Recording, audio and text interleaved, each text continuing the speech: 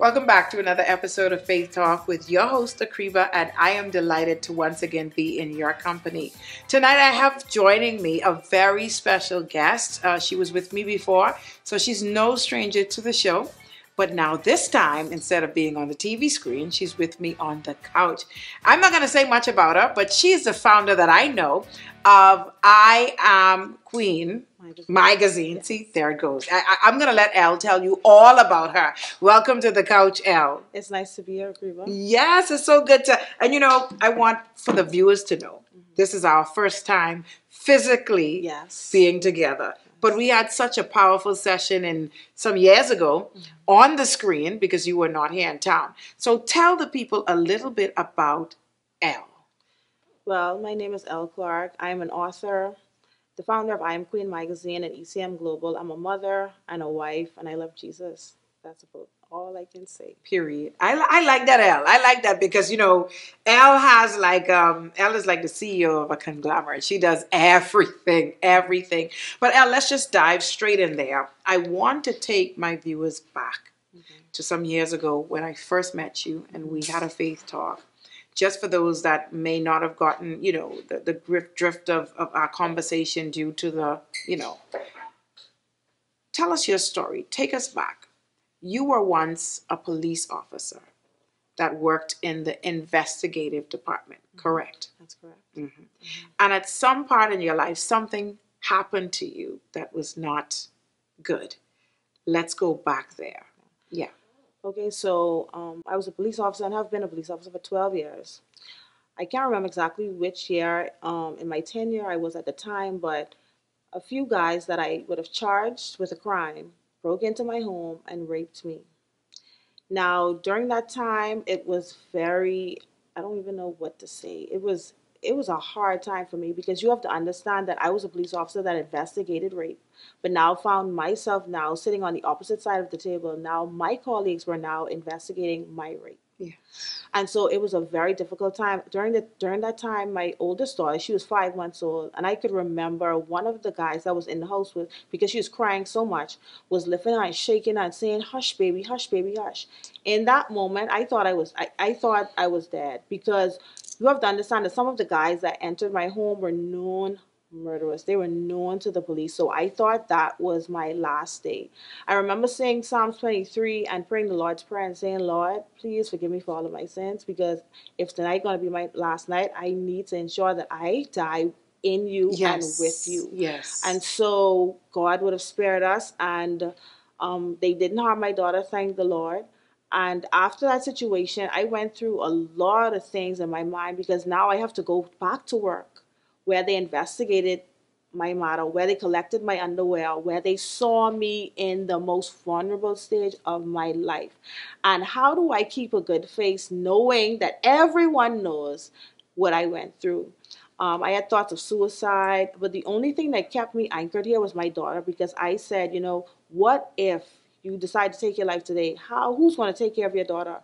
I experienced molestation as a child. Are you going to be that selfish to take your life and leave your innocent baby here to fend for herself? And that was my anchor. That was the thing that kept me going. She was the thing that kept me, believing that there was going to be better. At the time, I wasn't saved. And so even though I wasn't saved, I knew of God because I grew up in the church. And so I still held on to the things that my grandmothers taught me and the things that I learned in church, but I still didn't give my life to God at that point. I remember after the incident, I was taking a shower and I was like, "Why did you allow this to happen to me, God?" I was crying, and I heard the voice of God for the very first time in my life. And he said, "I allowed it because you have the ability to bear it and share it." Wow, that's powerful. I almost cursed God in that moment, because I was like, "God, couldn't you have allowed me to just get in an accident or buck my toe? Why did you allow this to happen?" And as I fast forward to the day, I understand what that meant. I allowed you to walk through it because you have the ability to bear it and share it. Yes. And so I wrote my book, How I Escaped the Prison of Rape, The Journey to Total Freedom. And when I released that book, I was asking God all the questions, because I was already writing, because writing is something that has been a passion of mine from when I was in the 5th grade. And I was already writing my life story, and the Lord said, "No, I don't want you to release your life story. I just need you to release the piece about the rape." And I was like, "Lord, are you sure?" He said, yes. I went to my husband because, God is not a God of confusion.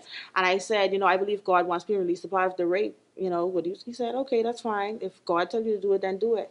When I released the book online, I got so many emails and responses from women who said that I never told my mother that I was raped. I didn't tell my Wow. daddy I was molested. I didn't tell my husband I was raped.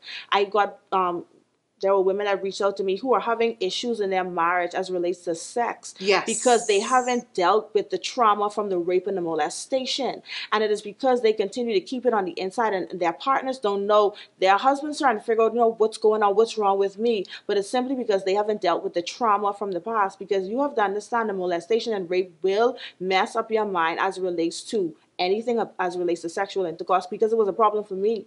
I was not a person that really liked sex. I did it because I thought that was the thing that was expected. Right. Right? But not because I enjoyed it. And I literally had to, and it took a long time, and I'm still getting over it, to release the trauma in the area Yes. of sex. To I went to actually ask you that. enjoy it. Yes, To I actually went to enjoy ask it. that. Yes, like how did your husband cope with, you being a victim of rape and you being able to, have sex and enjoy intimacy with your spouse? It was rough because even though he knew my story, we're married, and as far as he's concerned, I'm not the person that assaulted you. Why do you still feel this fear? Yes, But it really yes, had nothing to do yes. with him. It's because of the trauma that was attached to that.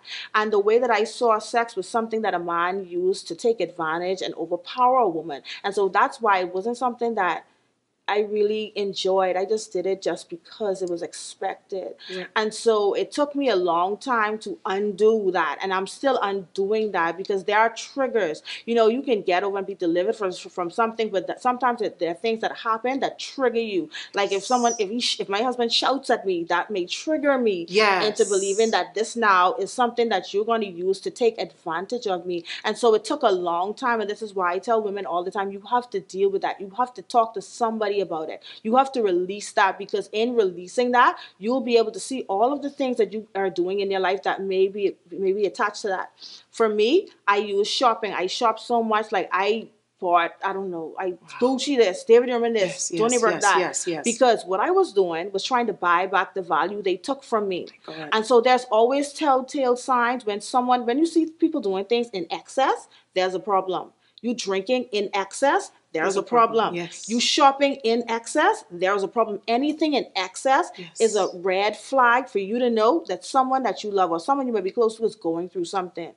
Anything you do in excess. And that's something that the Lord revealed to me. I use shopping to cover. That was my coping mechanism. Yes. Some people that went through what I went through, went to an alternative lifestyle because of the trauma that they Absolutely. experienced. And it is those telltale signs that they may not tell you, but if you love somebody, pay attention to them. If that's not something that's in there that they normally do, then you know that that's something they're going through, that they're trying to use that to cope instead of actually dealing with it. Wow. Let me ask a question, Elle, for the viewers. So after you experienced the rape and had to go to court and deal with all of that, the last time we spoke, I think that the person that did that to you was alive at the time.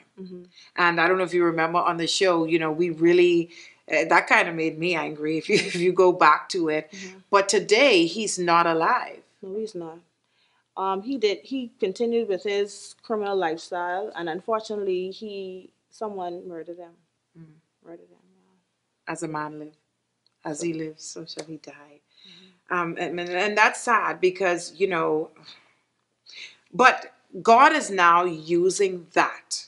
I love what you said earlier. God said, the voice that said that you were able to bear it and share it. and share it. And that was therapeutic for you. Like the more you release, the more you feel better about it. But what God is doing to you now, Elle, what I have observed is now you have become a voice in the Bahamas for so many women. I mean, all over the world, but more so your country. Because like you said, so many people are not talking about it. And it's women in all levels, I'm sure, that you've encountered women on the highs and the lows that have been through it and have not. How has that been going? Because I saw where doors have opened and you've begun to sit in, I think it was cabinet, was that? Senate. Yeah, it was the Senate, and you were able to speak. How's that been going? And tell us a little bit about that. Wow. Since I've returned home, which I truly believe is prophetic, Yes. the Lord has been, there's one particular lady, she knew about my story from, I lived in the US. And every time she would say, Linnell, it's time for you to speak. Elle, it's time for you to speak. Elle, it's time for you to speak. And every time there's a rape that happened in the Bahamas, she would message me, "Elle, it's time for you to speak. Elle, it's Wow. time for you to speak." Wow. And I would never say anything about it. When I returned home, the text has never stopped. "Elle, it's time for you to speak. Elle, it's time for you to speak." And I said, and every time a rape happens, she does the same thing every time. My She God. say, "You got to speak. You're the only person who's speaking up about it." And so one day she calls me and she says, "I need you to be at a meeting with the ministers, and you need to be here by 9 o'clock." She called me at 8 a.m. and I was getting my children ready. She said, "You need to be here for 9 o'clock." Like this time, she didn't tell me, she didn't like ask me to speak. She said, "You need to get here." And when I got there, that's where they were tabling. They were talking about the gender-based violence act, and they were doing a lot of discussions about that. And so that was the first time she just wanted to get me in the room among the people who were handling issues of that nature. And so I went, I rushed, I went. She called me again. I still didn't speak. Elle, I need you to be in this meeting. Every time she would call me, "I need you to be in this meeting. I need you to be here. I need you to be here."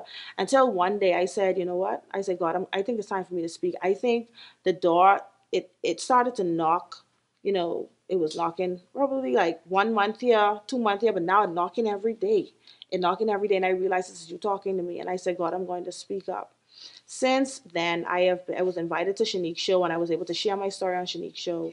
And being on Shanique's show and Bahamas at Sunrise opened a lot of doors, as well as Amen. brought a lot of women to me. I'm talking about women My in the God. corporate world who've Yes. gotten raped that didn't report it, having told their husbands, trying to understand how to get through it. You have wives who are saying that they're having issues having sex with their husband, and it's they know it's because of the rape, but they can't tell I just him. want to pause you right there as you talk. I just want to pause you right there. What is the cause of people not wanting to share? As it relates in the corporate world, I mean, because no one would know, it right? it makes them to them, it makes them feel weak, especially in a male dominated area. In some of the positions that these women hold, they feel weak. They feel like everybody's going to say that they're the cause. It was they're the problem. They weren't brave. They wanted it. And so to get rid of, or for them not to sit through that shame, they prefer to keep it to themselves. And they definitely don't want to tell their husbands because they already work in areas that are male dominated. They don't want their husband to think maybe you led the person on. There's a lot of things that that these ladies have gone through their minds as to why they don't. And then they don't want to seem like they're a victim, especially being in a male dominated area because they're already thriving and pushing for positions that men are also pushing for. So they don't want to seem weak.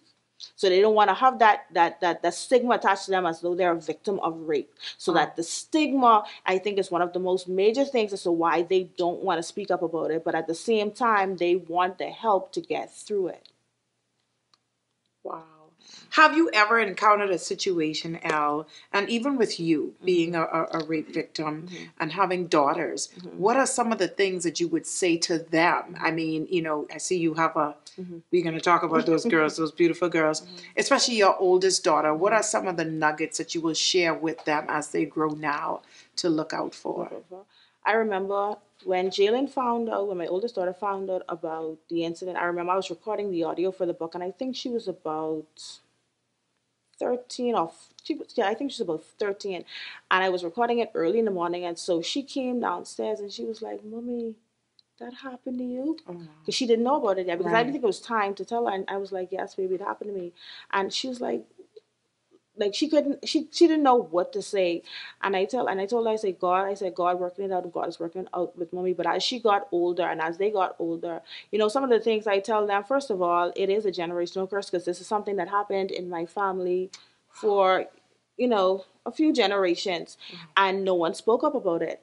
I remember when I showed my grandmother my book, she was furious because she said, "Linnell, why would you put your face on this book? Not everybody's going to know what happened." And I said, I tell her, I said, listen, God told me that I had to put a Yes. face to it. Yes. Because with as it relates to rape victims, they are always concealed for their protection, right? Yes. But it does them harm because no one ever hears their side of the story. We only hear the side of the suspect, or the person is who is being accused, and he said, I didn't do that, she came on to me, and that's the only story we ever hear. We never hear a side of the story. And I think it does a disservice to her because she doesn't have a voice. And so God said, no, you're going to put your face to it because you're going to give a voice to for those who can't speak for themselves. And my Grammy did not approve of it, but I told her I had to do what the Lord told me to do, and I'm so glad that I did. A lady came up to Yes. me not too long ago and she said, Elle, I'm so glad you put your face on this book. Because if I just had the words, am I still hiding behind what happened to Right. And me? then, some people put Like a the mask tape. over, they say, are you Right. still ashamed of it? When you're Wow. when you're trying to teach people or trying to tell people that they are able to walk through it, are you still ashamed? Are you still hiding behind what happened to you? Are you afraid for people to know what you went through? It was not my fault. It wasn't something that I asked for. And I don't care if a woman is dressed half naked. If she says no, no Is means no. no. Yes. No Yes. means no. And that's another problem we have. Some women believe that because they were in the club, right? If they was in a club and they was drinking and then someone took advantage of them and raped them, they can't report it because people are gonna say, well, you was drunk, or you asked for it, or you was dressed a certain way. And that's another reason why a lot of them don't come forward as well. Because they are afraid that people are going to assume that because of the way that they were dressed, they wanted that. And now they're crying wolf and want that person to be arrested. That is another reason. The whole mindset as it relates to rape has to change. Rape is one of those things that it seems as though we don't take it seriously because we look at it as just sex. But Right. it's But it's not more than just that. sex. It's not just sex. No, I know. it's not just sex. It's literally you're stealing. You're taking something that does not belong to you. Because we look at it as sex, which is something that is natural, we kind of push aside the violence side of that because in order for you to rape somebody, if they don't want it, that means you have to hold them down and do all these other extra things so that you can have them in a position that they are submitting to what you're doing to them. It is wrong. It's not just sex. And we have to remove the blindfolds from our eyes from seeing it that way because it is a violation. Once you're raped, you don't feel safe. You That's it. don't know where to go. You don't feel like, because when I went through, that's why I had to write this book as well. When I went through the rape, there was no one that was able to tell me anything. I went to the therapist, I went to the counseling, I did all the things that they told me to do, but none of those people were, I went to my pastor as well, but none of them were able to tell me, give me a real answer. Y'all didn't walk through that. So I understand what you're telling me book wise and Bible wise, but you didn't walk through it. Hey, You that's didn't it. walk through it. So how is your advice hasn't even been tested? Like, how do I know what you're saying to me is even going to Right. work? Because Right. you didn't experience it. And even if you told someone that, you still don't have the evidence to say that their advice even worked. But because I walked through it and I know how alone I was alone. I was crying out for help with the things that I did. Like I said, I was shopping and doing all these things, spending all kind of money on these frivolous things because I had no one to talk to, no one who I could relate to. And so that's why it's so important for me to share my story because women need to know that someone got out. Yes, I Elle. got out. I got Yes. on the other side, not by my might though, but by the might of the Holy Spirit, Amen. because it wasn't until I gave my life to God that He started to really unwrap all of this. And He showed me how this was a generational curse and how no one spoke up. My And I didn't God. find out until after that there were That there persons was in my people before you, family that, correct. that went through it and they just pushed it aside like it was another day and they kept on walking on with their lives. And I was like, I can't do this. I have 4 daughters. I cannot stay silent. I have to speak up against this enemy. I have Yes. to break the generational curse because I don't Yes. want them to have to walk through what I went You're through, of what, preaching. what my generations past went through.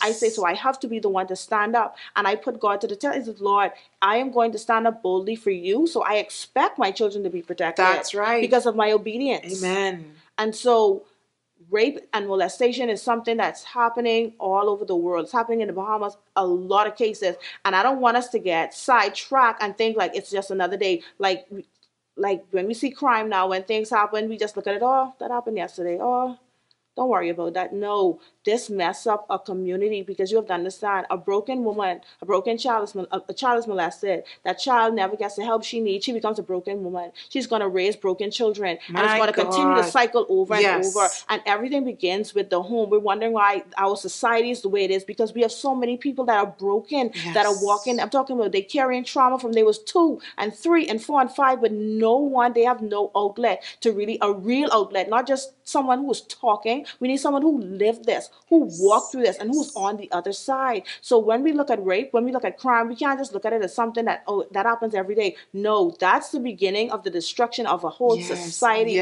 because you have a Yes. bunch of broken people walking around trying to make broken marriages work, having broken children, and It's then the cycle powerful. just continue to repeat over and over and over. And so this is why it is so important for me to share my story, especially young children, and to let them know that they can dream, that just because you may have grown up in a certain environment, that does not mean that that's the environment that you That's can right. stay in. That's You right. can branch out. God has allowed through this story for me to go to the US and speak and do Yes. conferences and a Yes. lot of different things through this story that I thought was about to take me out. But then he continuously reminds me of the statement that he told me in the shower: you have the ability to bear Bear it it. and share it. I didn't understand it then, but I understand it now. And through that one book is opening doors. I never thought that my name would ever be called in the Senate, that I would My ever God, get the Elle. chance to speak. And I'm like, My God, God. this is only you. My God. This is only you. It's only you. And this is why I encourage everyone, tell your story, write your Yes. story.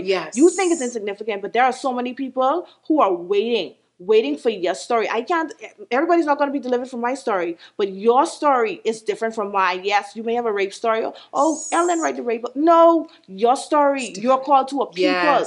I'm not called Yes. to everyone, you're called to, and likewise. And so your story is God. important. Write the vision down and make it plain. The Bible declares that we Yes. overcome by the blood of the Lamb and by the word of your Word. testimony. So we need your Yes. testimony with the blood of the My Lamb so God. that we can be delivered. We have to Yes. write our stories. Listen, this is history. You are literally setting the foundation for your children and your children's children. This is Yes. about legacy. That's This is it. about you breaking generational curses. This is about you standing up and you saying what God has put on the inside of you. He didn't allow you to walk through that and live just so that you can just carry on with your life. He allowed you to walk through that and live so that you will be able to help others to get through what they are God. walking through. I had no one to help me, My God. no one who was willing. And there were many women I found out later that was raped, that was in my stratosphere, but was too fearful to My speak because God. of the shame that society places on women who have experienced rape. I have no shame because I am in Christ. And because I'm in Christ, I'm a new Yes. creation. That's And right. so all things have passed away, and behold, Oh, all all things have things new. become new. And so Amen. that story, that's not my story. That is God's story. That's his Yes. redemption plan, his redemptive plan for my life, and not only my life, but for yours as well. Your story has power.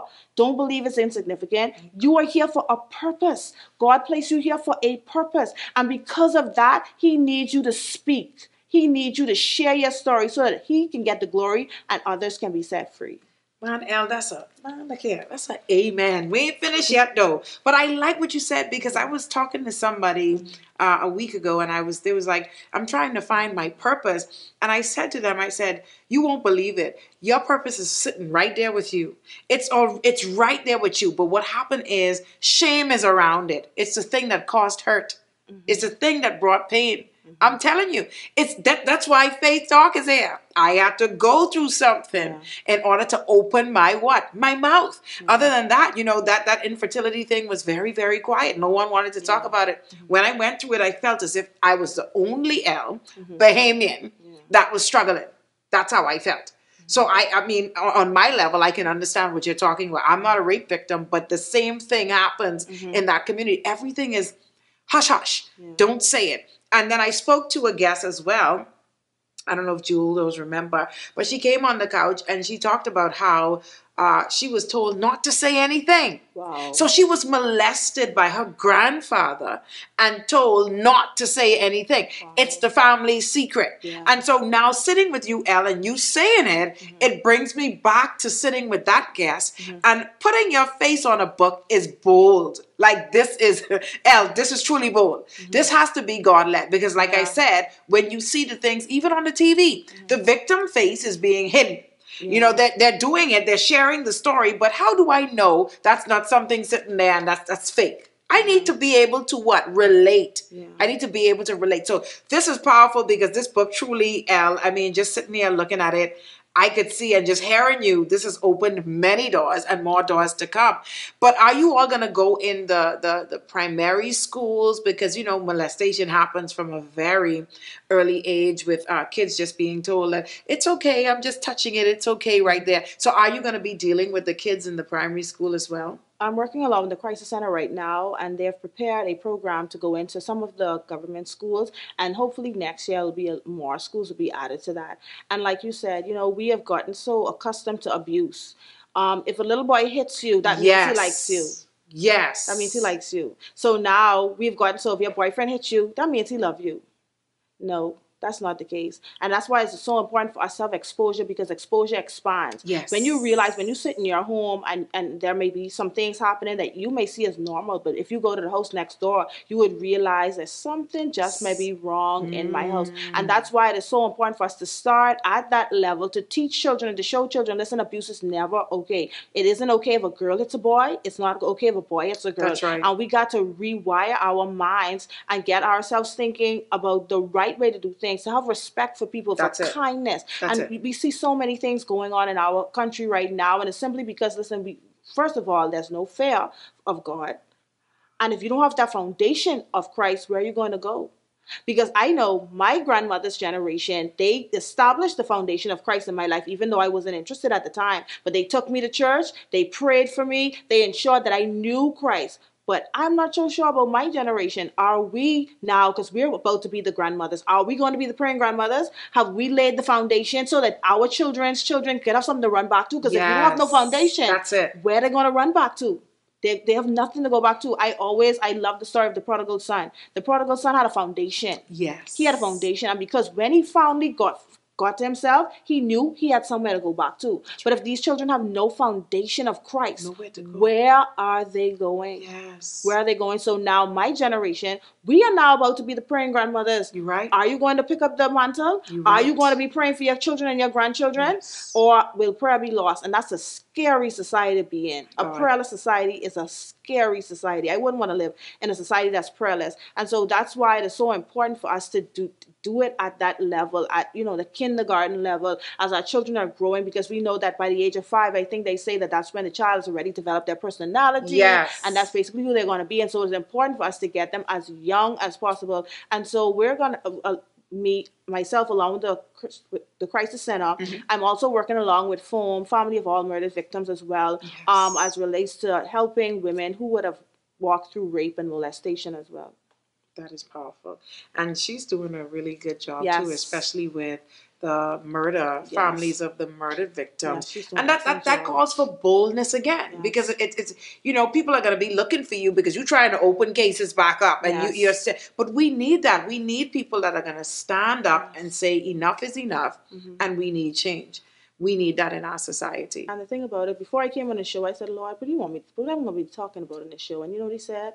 He said it's going to be wrapped around the pain of purpose. Yes. Because even with Miss Gibson, who was in charge of FOAM, she had to experience the death of multiple people in her life for her to push this organization that she has right now to be able to help people who would have lost their loved ones. That's once again, that's purpose. That's purpose. It's attached to pain. It's attached to your pain. Yes. God is not going to allow you to walk through something He's going to use. I love Romans 8:28 that says all things. Go ahead. All things, good, bad, ugly, all things work together for good for them that love the Lord and are called according to His purpose. And so once you give Him your story, He will use it for His glory. Yes, He would. And you will be able to see, wow, how did something so nasty that happened to me, so bad, has opened doors for me to be sitting in seats, governmental seats. How? Only God. Only God. Only God. Only God. And, you know, people, I was telling someone the other day, you know, and even as early as today, everything that I went through in life, I don't regret it. Yeah. I had to make the wrong turns. I had to do that. That was necessary for today. Yes. You understand what I'm saying? God is going to turn that bad thing around for your good. Yeah. But you have to now submit and say, God, what is your will here? What would you have me to do? And so this is powerful, and you and her together, that's extremely powerful. But on another note, Elle, with you writing, because as you could see, everybody, Elle brought about 10 books or 8 books here. She's a writer. She writes for adults and for kids. You are also pushing people into writing. Yeah. Talk a little bit about that, making people authors and helping people walk through their purpose through a book. Well, I look at these as books, but they're more than books. There's a ministry. Yes. It's a ministry. Where we have the world. The world is writing all kind of books to get our children's minds to sway left and Talk sway it. right. Talk. And it is so important. You know, I remember when I asked her, I said, Lord, I want to write. But this was like after I wrote a few children's books. I was like, Lord, you know, what do you want me to write? And he said, the stories have already been written. All you have to do is put it in a way for my people to understand, meaning the story of Daniel is a story that can be translated in so many different ways. And I said, Lord, you know, your word is so true because there's nothing new under the sun. That's right. We are walking around with Daniels of today, Joseph's of today, Yes. Samuel's of today, yes, Solomon's of today, and these are the people that need to share their story. And if you look at my story, there's a lot. There's I think it was. Whose sister was raped in the Bible? I think like one of Jacob's daughters, I think, was raped in the Bible. Someone got to Dinah. help me. Dinah, right? Yeah. Right? So there's rape was happening in the Bible. Right. And guess what? Infertility was in the Bible, right? So the stories it's right here. It's still here. It's still here. You know, I had a thought. I want to, this may sound a little deep, but I want to ask you, let me pick your brain a bit. Do you believe that, okay, so we read the Bible and we see the same things happening today. Like I call my dad a modern day Joseph, the same way. He was placed behind bars innocently, but then came out to the palace, right? Do you believe that our stories are going to be written for people way down to read about us? So people in like way down are going to look at it and say, did you ever hear about the lady named Elle? Like it will almost be like a manuscript or like a Bible per se. And she stood for people that were raped and she stood for, do you believe that would happen? I'm just saying. I definitely believe that because the reason why I believe God, why he is encouraging so many people to write is because some people may not be able to relate to Joseph in 2000 BC, AC and BC, but they can relate to Akriba. Yes. And so that is why it's so important for us to write our stories, and we are just replicating what already happened because there's nothing new under the sun. This is so good. You have to write, listen, you have to document your history. If you want to take control of your narrative, what should you do? You should write it. Yes. You should write it. How about writing with faith and writing what you want your expected end to be? How about trying that? This is what books do. This is what we have to do. We have to write it. Yes. We have to write the vision. Write the vision and make it plain. We got to write the vision and make it plain. Yes. And so I encourage everybody to write a book. A lot of people, my story isn't, but no. Even if you were born to parents on a high rise, there were things that was happening in that house and in your life that I may have never experienced. But when you share your story, I am able to now get a little better knowledge about you and your upbringing. I was at this event and this guy was talking about this studio, before Sawyer's studio. He was talking about a studio, I forget what the name was. He said that this studio was around a long time, and he said only the Caucasian folks went to that studio and all the black folks went to Sawyer's studio. And I told him, I said, well, I never heard of that studio. So I went to Google and I Googled the name. I can't remember the name right now. And I couldn't find it. And I said, you have to write that book. I said, because that's part of Bahamian history that I don't even know about. My God. This is why it is important to write your book, because there are people that are going to come after us that want to know, how the Bahamas was before me, like how it was before all of this technology, because we go in that technology age, it's going to look so much different. Yes. How is it? And this is why it is important for us to write books, because we're documenting history. You may not look at it as a big thing, but it is a big thing. Your story is going to impact so many lives. But now that you say that, Elle, I was driving the other day and just looking at this particular, they were breaking down something just there on Saunders Beach. And I was like, wow, so many people left and they didn't see this. Like, this has changed from my dad's time, from my grandparents' time, and there's not enough for us to see it. Yeah. I mean, for me to show Skylar what this place looked like way back when, because sometimes my dad would be like, yeah, where the old banana boat used to be, and I'd be like, banana boat? Like, you understand what I'm saying? So I think that documenting, like you say, that's powerful because anyone could just write a book, but the importance of writing the book is what people need to know, why you need to write. And everyone has a book on the inside of them. Everyone. It's even for their bloodline. There's a book that you should write for the people to come behind you to see, well, wow, look what happened in our family. That's powerful, Elle. Yeah, that's powerful. It's really So powerful. you're pushing a lot of authors, and I know that you had a book fair where you were pushing Bahamian authors. How did that go? The book fair went well. I didn't do it. I did it in 2021. I didn't. No, it was 2022. I didn't do it in 2023.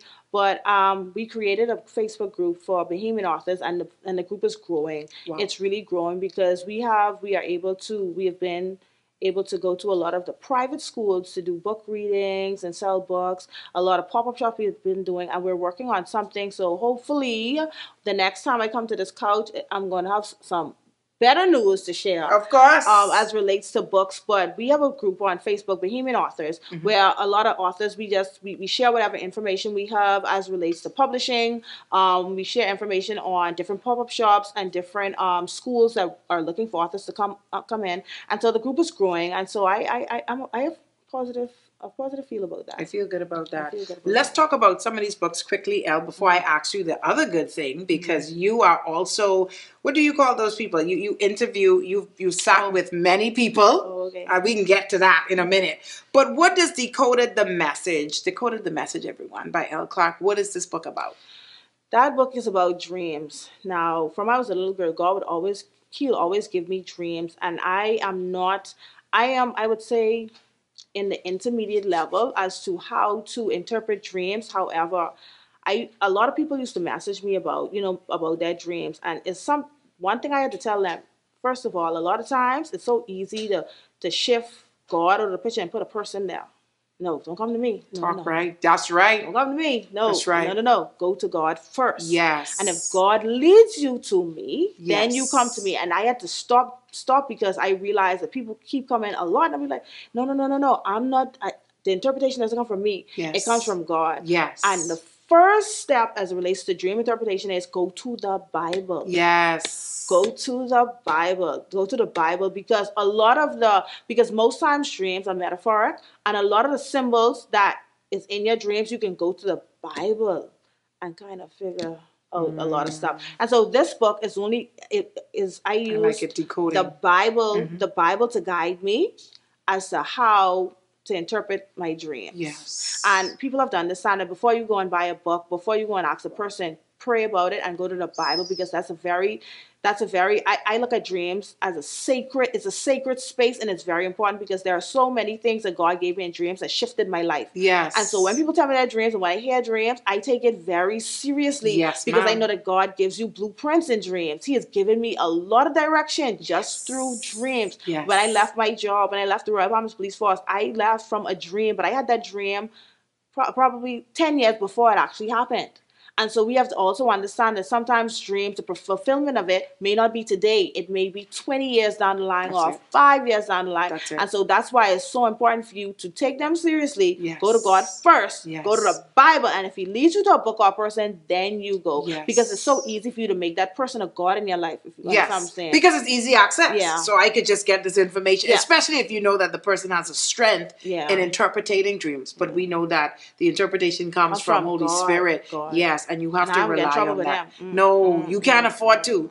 And like you say, it's like the blueprint. It's definitely the blueprint, and He shows you so much signs. That was powerful. And of course, we're in I remember when this happened, the Sister Squad. I remember when Elle produced this book. Any parents interested in good books for their kids? And guess what? Kiki up in this joint. Oh, yeah. Okay? Do you love me? Yes. I think Elle does. But tell us about Sister Squad. I remember this. This had something to do with your kids. Sister Squad, yes. Each one of the girls represent one of my daughters. Yes. Right? But when I wrote the book, it was we were in the U.S. and it was during the time when a lot of racism was happening. And my children, they went to school that predominantly Caucasian or Spanish. And so the book speaks about three girls. They're not sisters. One is Chinese, one is an African American, and one is Caucasian. And they, through their differences, they show the community how our differences make us great and how our differences bring us together. And so that's what Sister Squad is all about. They're not biological sisters, but they are friends, and they're all of a different race, Yes. nationality, and Yes. they showed the town how their differences made them so great and why it made them such good friends, and they should do the same because the town was going through some little racial issues, but through these sisters, through these friends, they were able to bring the town together. And so that's what that book is about. I have Elle going through these books so people could catch on to why I'm having you to explain this, because everything that you've experienced, or you see that you're putting it in writing to help somebody else. Yeah. This is powerful. And then, welcome to the world, little one. Prayers for the NICU. Yes. Oh, like, this really touched my heart, y'all. Prayers for the NICU babies. Yeah. Like, this is so needed. This is, Elle, this is, your child will do great and mighty things in Jesus' name. This is powerful. What really made you write this book of prayers This for one these NICU definitely babies? was Holy Spirit inspired because I haven't experienced having a child in the NICU ward. And so when the idea came to me, I was like, Lord, now hold on. I have no experience in this area. And he said, I just need you to write prayers. Use the biblical scriptures for people who are experiencing this, who are going through this. And that's exactly what I did. In this particular book, like every time someone touches it, oh my goodness, I wish I had it when my child was in the NICU ward, or I'm going to have to show my doctor this or my nurse this because parents are always needing something. Like there was a lady that said that her nurse wrote down scriptures on a paper and gave it to her during the time my daughter was in the NICU ward. And I was like, wow. She said, you could imagine if she had this book. And so this book is definitely Holy Spirit inspired because I don't have a personal experience with that. And so I say, okay, God, but if you say write it, I'm going to write it. And I've seen the blessing come through this book because of my obedience. So Wow, I'm glad Elle. So you do issue these to women Yes. that are, Yes. This touched me because I am aware of women that had babies in the NICU and lost them. And it's hard. It's hard, especially during COVID when people were not able to see their babies. And Elle, it's needed. Lily's Lost Balloon and Son of the Sun. Now let me take a guess. Son of the Sun got to be some little Bahamian guy talking about sun, sand, and sea, right? No. So this, I wish I Okay. had Eyes of a Bahamian Princess because that is the male version, and that is like one of my Eyes of bestsellers. Bahamian Eyes Princess. of Bahamian Princess. So it's an I love the empowerment dialect. poem.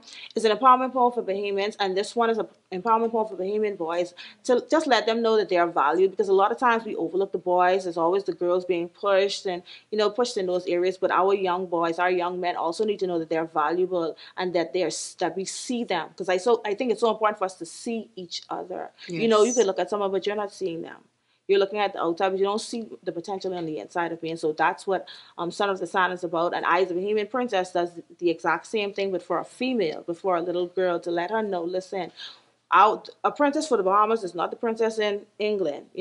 We bake, we cook, we clean, we climb trees, we play marbles. Yes. So it's in the Bahamian version, but also to uplift Bahamian girls and women to let them know that you are special and we see you. And the illustration is so beautiful in this, Elle. We were talking earlier before the show.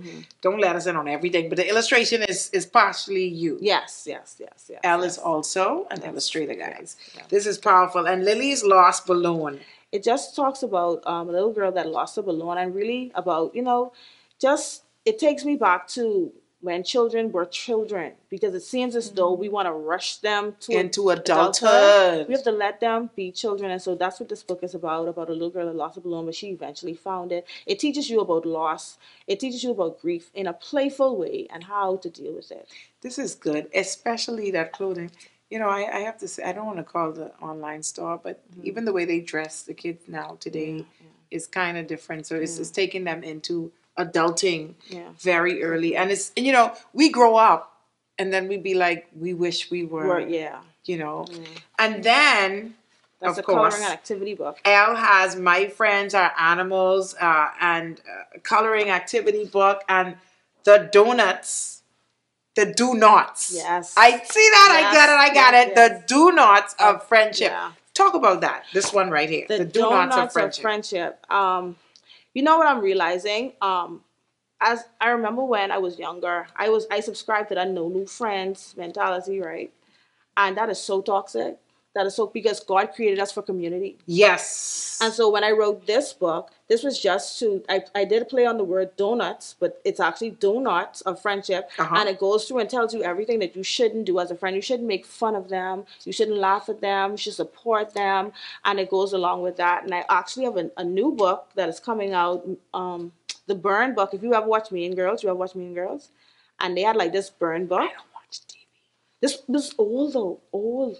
Like when you was a teenager. I didn't have the privilege of watching the TV. Oh my Daddy, goodness. you see that? I know you're going to watch this. Now I'm being asked about the TV again. I had no TV. No? No. And so I don't watch TV. That was me when I lived in Mean Girls. Mean Girls. Mm. It's a book. It's a story about these, popular girls, and they were mean, right? Mm-hmm. And they had this book called the Burn Book, and in the Burn Book, they would write nasty things about their classmates, all the things.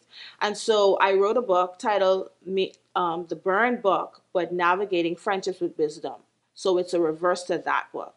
And the reason why I wrote that book, because I realized that as I'm getting older, I'm understanding the importance of friendship and the importance of wholesome relationships that are platonic.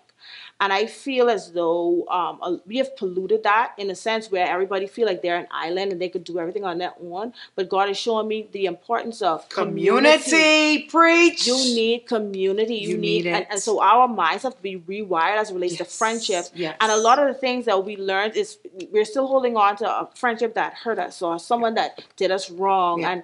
And I understand that God has given us provision for our feelings, but He says, don't let the sun go down in your wrath. So that means that there's a time limit that you can be upset or angry. And so the book is designed to especially tell women. I share stories of missteps that I had, that I did when I was someone's friend, things that I did wrong, and how I am able to see now how some of those toxic traits came into my life, how I held on to some of those things. And so I am so now at where I am now, I understand and appreciate friendship, good friendship, because God did not create us to be an island. He created us for community. Yes. And we have to nurture our community, because a lot of people don't understand that it's about reciprocity. You can't expect someone to be there for you all the time, but you're never there for them. You can't expect them to tell you, compliment you and uplift you, but you're never empowering them. And so we have to understand reciprocity as well. You water, whatever you water will grow, whatever you don't water will die. Yes. And so we talk a lot about that. And so that book should be released in late February, late this month.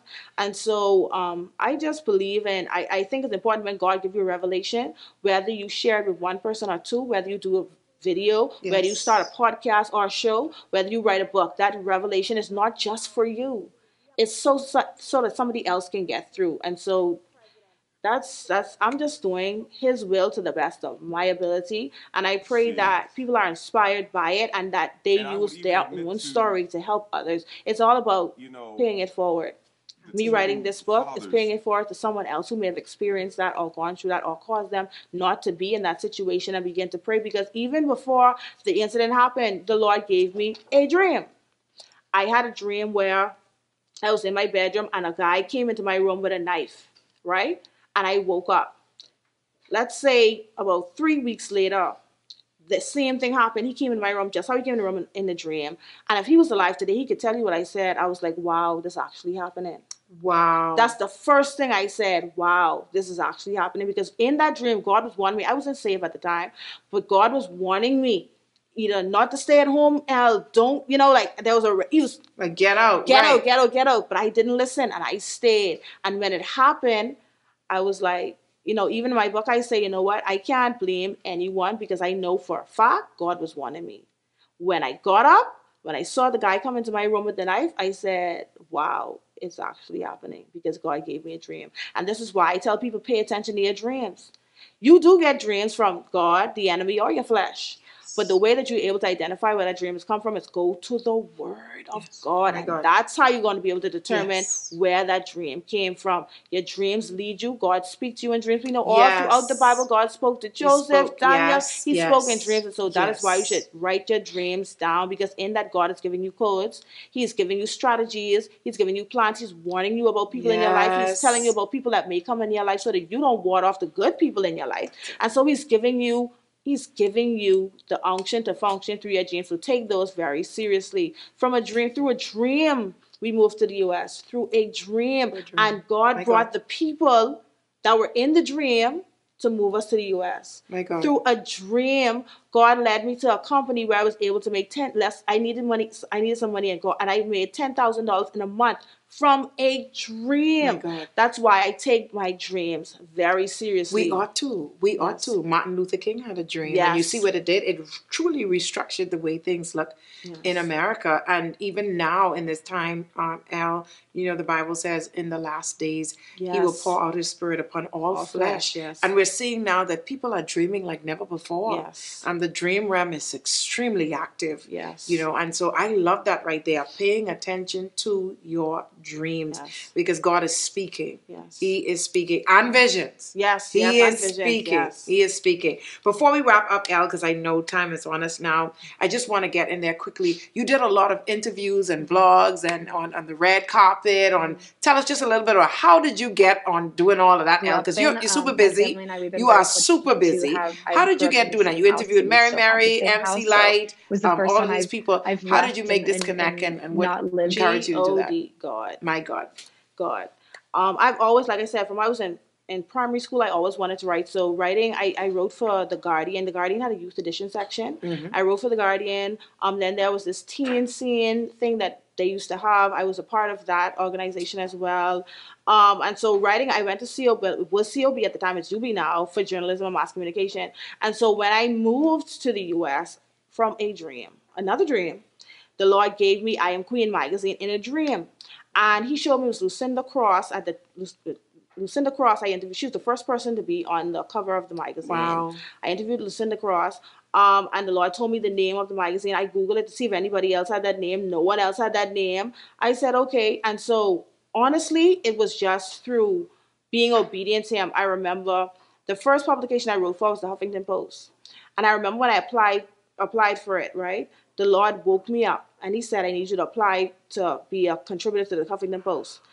I did it. And probably that afternoon, I got an email directly from Ariana Huffington. And she was in charge of the Huffington Post at the time and saying that she loved the story. She'd like to publish it and I could become a contributing author. Do you know that within 1 week, she resigned and sold the company? Wow. If I didn't do what God told me to do, I would have never gotten into that door. In 1 week after she accepted me, and I still was able to write for them. So I was in the door and they closed the door to all contributing writers at that point. So after the Huffington Post, through the Huffington Post, that opened the door for me to be accepted to the Stellar Awards. I was able to do some BET and Essence events as well. I was able to film and interview even secular artists, Cardi B. Yes. Who else? Brandy, Jagged Edge, and some people I'm missing right now. Mary, Kelly Price, MC Light, and a lot of different people. But it was only through the obedience of God, because my numbers wasn't there. Number one, they look at your numbers first. My numbers weren't there.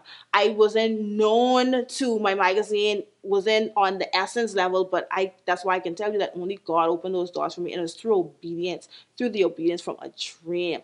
Go and ask and go and email Huffington Post and see if they'll accept you, right? I did it.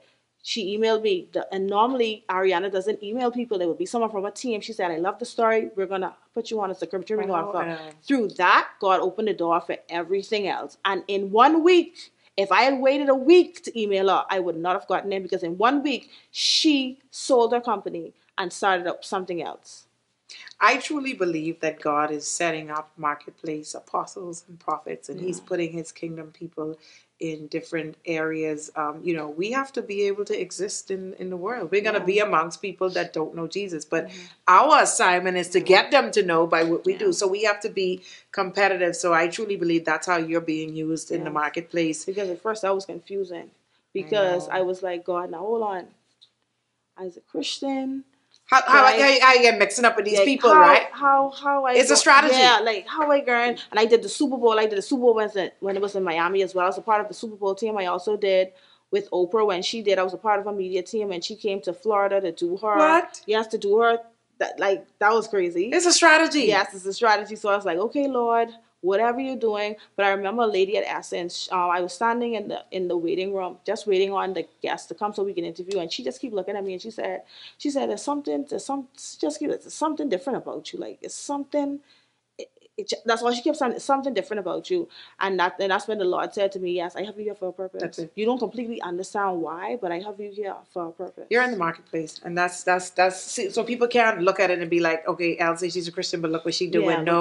He got you there for a reason. God is good; He's truly good. Yes. Elle, we could talk all day, but of course we got to wrap up. You got to come back. Yes. All right. You got to come back so we can finish. There's so much more that we can talk about. But before we go, I want you to take it away and just share something, whatever the Lord is laying on your heart right now, to the audience.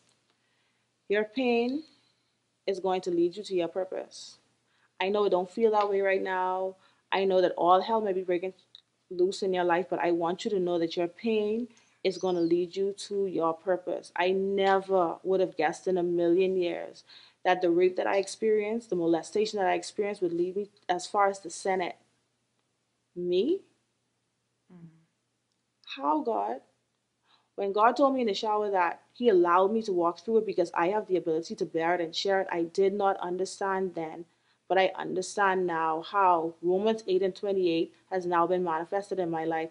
All things work together for good for them that love the Lord and are called according to His purpose, and God can do the same thing for you. Listen, there's nothing special about me. God has given us all the same opportunities. I know it may seem as though some people may, I get it. But I want you to know that your story, that's where the gold is at. Your story is what God wants to use for His glory. Write it down.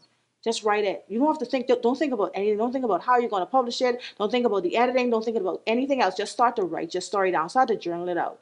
And as you begin to walk it out in obedience, that's when God begins to open the door. See, God doesn't open the door for you when you're sitting down thinking about it. He opens the door when you start to walk it out. And as you walk it out, he'll begin to connect you with the publisher or the illustrator or the person that's going to help you to market your book. He begins to connect the dots once you start moving.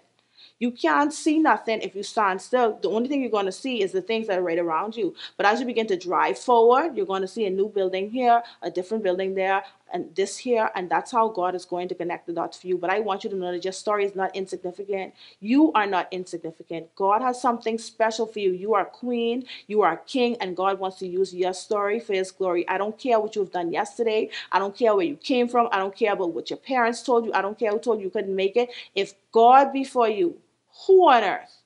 Who on earth can be against you? Your story has power. Your story, God wants to use you. He wants to use your story for His glory. Listen, I want you to get those limited thoughts out of your mind. You can't do this, you can't do that, because the Bible tells me I can do all things through Christ who strengthens me. And that scripture isn't just for Elle. That's for everyone. God just say, whoever believes in Him, whosoever believes in Him, whosoever. Are you a whosoever today? God is saying, you could put your name right there, Elle. I am going to believe in Him so that I may have life and have it more abundantly. But God promises us to live abundantly on this earth too. And through your pain, that is going to lead you to your purpose, God is going to use that, not only for His glory, but to show you just how much God He is. Everything that you want, everything that you desire, God has the ability to give it to you, and He wants to, but He needs you to give it all to Him so that when He gives it back to you, it's something brand new. Amen. Amen. I love it, Elle. Amen. Amen. Elle, thank you once again for coming and sitting with me. I hope to see you again. Continue to be the light that the world needs to see. Amen. Continue to be the light that the world needs to see. And I look forward to the good news that you'll bring back to the couch when we meet again.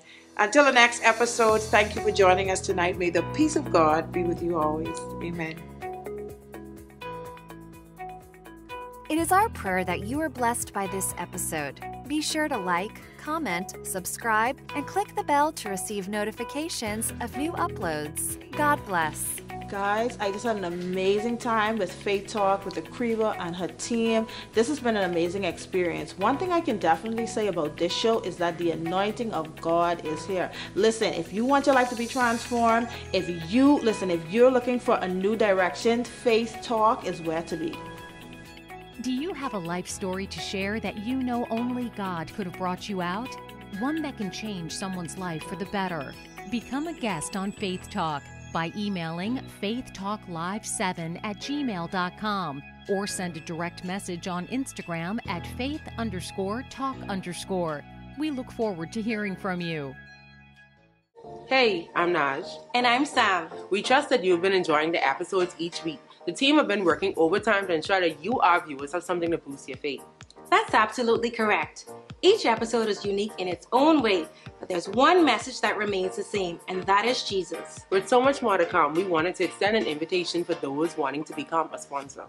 This is a great opportunity to promote your business, ministry, or an upcoming event. Or maybe you just want to sow a faith seed into the ministry and be a part of what God is doing with this platform. You can sow a faith seed weekly, monthly, or however the Lord places it in your heart on PayPal. For more information on how to become a sponsor, feel free to email us at faithtalklive7@gmail.com. Until then, keep your faith up.